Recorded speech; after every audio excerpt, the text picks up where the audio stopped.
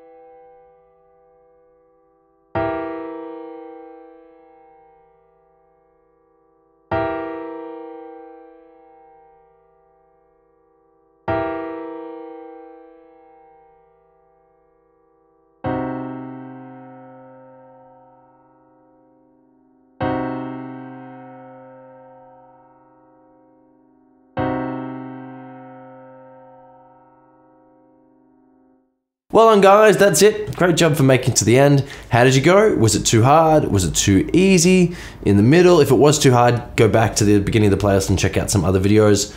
But that's it guys, I've been Pat from Pat Dev Music. Here comes the answers. More piano ear training videos coming up. See you again. Bye.